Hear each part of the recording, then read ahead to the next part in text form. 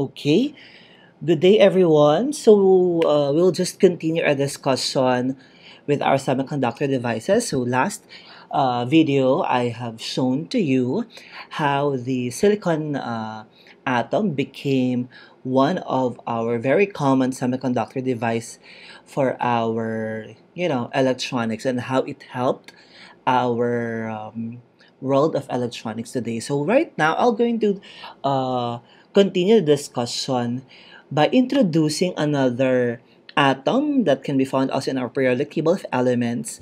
What happens to our silicon material if we're going to introduce another atom? So in our silicon last time, I have discussed to you that our silicon has 4 valence electrons in its outermost shell.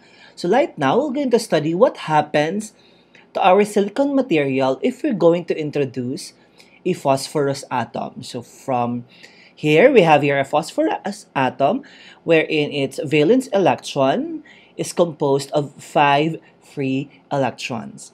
So let's take a look at that. Phosphorus in atomic number 15, the periodic table. It has 15 protons and 15 electrons, and 5 of these electrons are in its outer shell. And these 5 electrons are available for its conduction.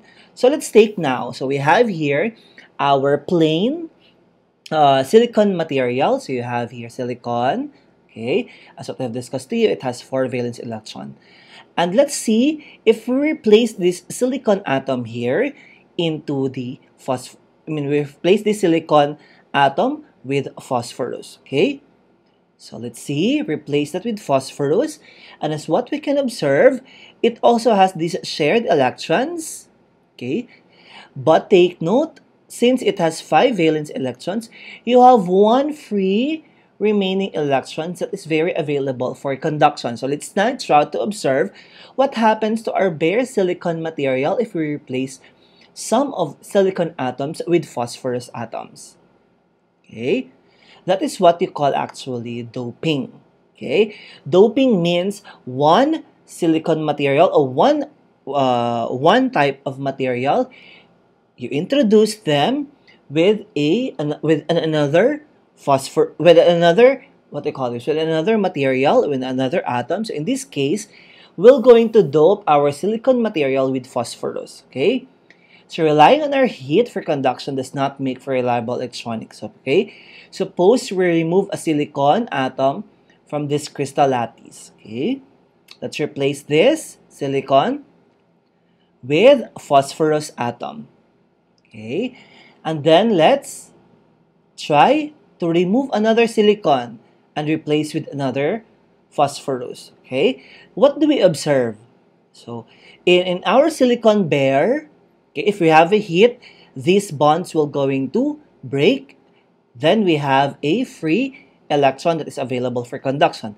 But now, since we doped our silicon material with phosphorus, we now have free electrons. As you can see here, we have free electrons that is very available for conduction. Okay, and let's try to apply potential difference, and we try to observe we don't need heat for these bonds to break, but instead we only need this we only need this potential difference for our free electrons to move from one electron to another electron given its electric field. So what you can again see, applying Coulomb's law, these free electrons here are negatively charged particles.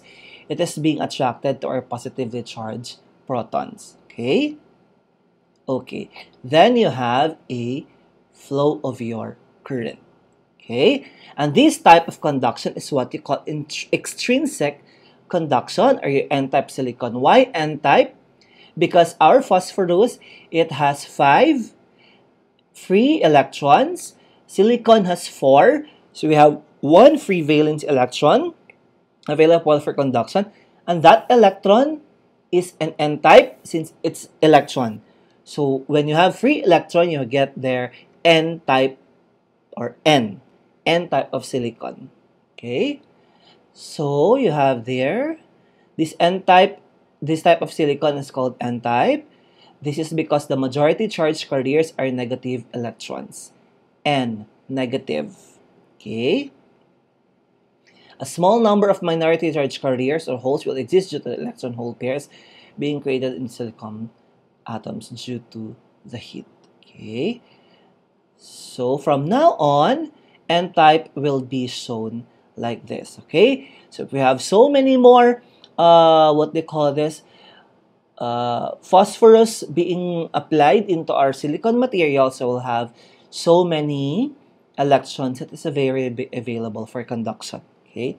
Earlier, we have 5 free valence electrons. So let's try to observe also what happens to our silicon material if we're going to dope them with a boron. Okay. So we have here a boron with an atomic number, okay, 5 in the periodic table.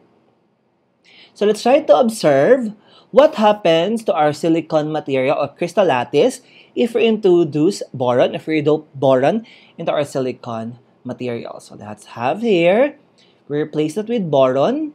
Okay, what do you see?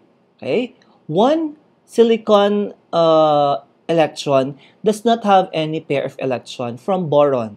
Okay, so we now have here a missed electron. So that missed electron will create a hole. Okay? So you have here, you have a hole that is available for conduction. Okay? So we remove a silicon atom and then we dope that with boron. And then you have here your hole. Okay? Another silicon will be replaced with boron. And then you have here another hole. And then we apply potential difference. And let's try to observe what happens to our hole. It transfers from one bond to another bond. Okay? Earlier, the electrons move from negative to positive. But here in our p-type silicon, intrinsic conduction, we see that the holes being repelled from the positive side of our, what they call this, a positive type of a terminal, and then it's being attracted to the negative side of our terminal. Then a current will flow, this time carried by positive holes. The positive holes move towards the negative terminal, okay, being repelled from the positive terminal. And that is what we call a p-type silicon. P, because you have positively charged particles or positive holes as your majority carriers. Okay, so you have that. From now on, a p-type silicon will be shown like this. It is made up of holes. Okay, so now we already have a p-type silicon. We already have an n-type silicon. Let's try to observe if we combine these types of silicon. Okay, that is what we call p-n junction. So suppose we join a piece of p-type silicon to a piece of n-type silicon. You have your p-type, and then you have here your n-type. Okay, we get what is called a p-n junction. Okay, you have your p-type, and then you have your n-type silicon. Okay, remember, both pieces are electrically neutral since we don't have any, what they call this, any battery being supplied or any supply that is being attached to this p-n junction. Okay, we initially joined electrons from the n-type migrate into the p-type, less electron density there. Okay, so if we join them together, initially you have this n-type joining our holes. Did you see that? Okay, when an electron fills a hole, okay, both the electron and the hole disappear as the gap in the bond is filled. Okay, first, you have here initially when you join them together, the electron will join our hole, and then they will going to disappear. Okay, as you can see in the illustration. Again, bare initially, they join and then they disappear. And this gap here, okay, This gap here where there is no free charge carriers, that is what you call a depletion layer. And then this acts as an insulator. Again, what is an insulator? It does not allow or does not permit the flow of our electrons. Okay? So next, so you have here, okay, the p-type has gained electrons. It is left with an overall negative charge. And an n-type has lost an electron. It is left with an overall positive charge. Okay, since it was a hole earlier and then it left, we have here a negative. And then this was supposedly negative. And then an electron leave. So we are left now with P. Okay. So therefore, there's a voltage across the junction. Okay. This depletion layer here, or the junction voltage for silicon, is approximately 0.7 volts. Okay, that is the junction voltage between silicon. Okay, I have that 0.7. Okay, let's now take a PN junction and let's try to observe the type of biasing in our PN junction. We actually have two. We have reverse bias and we have forward bias. Let's try to observe this PN junction if we're going to apply potential difference. Okay, apply a voltage across with it, a p-type negative and an n-type positive. Okay, so you have here p-type silicon, n-type silicon. We're going to apply a voltage. Remember, this one, the longer length, is the positive. This one here, the shorter, is your negative. So what actually happens? According to our Coulomb's law, what is that? Opposite poles attract, or opposite charges attract each other. So this is an n-type electron with a positive. So obviously, this n-type here should move in this direction, being attracted here. This holes here being attracted here. If we close the switch, let's try to observe. The voltage sets up an electric field throughout the junction. And this junction is served to be reverse biased. Let's observe. Okay. Did you observe?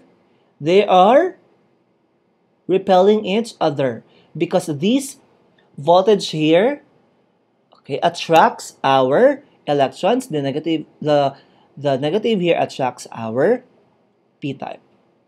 Okay. Up until it creates a very big depletion layer. It is widened, and again, our depletion layer is an insulator. Therefore, a reverse bias PN junction does not allow current to flow. Okay, let's observe our forward bias. You have here again a PN junction, same position, p-type, n-type, and then you have your depletion layer. We apply a voltage. Earlier, we had here the longer area. So the positive is in this area, the negative here. But now, let's try to observe what happens to our PN junction if we have this positive side here and negative side here.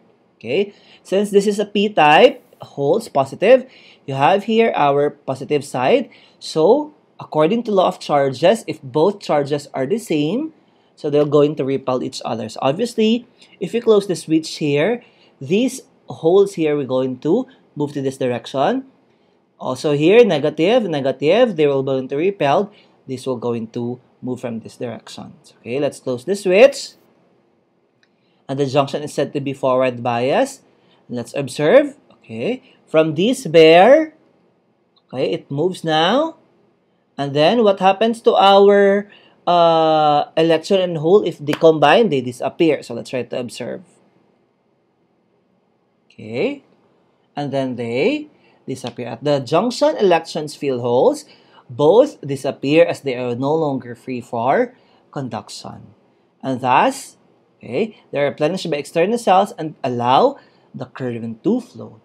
This continues as long as the external voltage is greater than the junction voltage 0.7. Okay, we have here the junction voltage 0.7. As long as this external voltage that we apply here is greater than 0.7, that's the conduction voltage of our PN junction for silicon, then our PN junction conducts. That is a forward bias. Okay, if we apply higher voltage, the electrons feel a greater force and move faster. The current will be greater and will look like this. Okay? And the p-n junction, basically from our basic electronics, is what you call a diode. Okay? Okay, remember the position or the placement of our diodes. Okay? You have here the line. Line is negative. This side where your arrow flows, that is your positive. Okay? Okay. Then current flows from negative to positive. So you have here. Okay, that is our diode, semiconductor diode. A semiconductor diode is a p-n junction.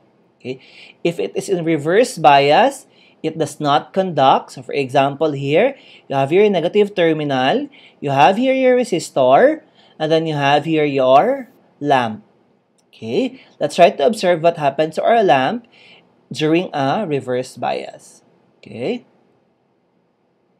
Okay, in a reverse bias, this negative here from our p-n junction, positive supply, it will going to attract. So basically the flow of your holes will be here, flow of holes will be here. Therefore, this p-n junction will be an insulator. It will not allow the flow of current. So therefore, our lamp is turned off. But in forward bias direction, forward bias from our positive side here of our battery, it will going to repel, okay, greater value than 0.7 of our supply.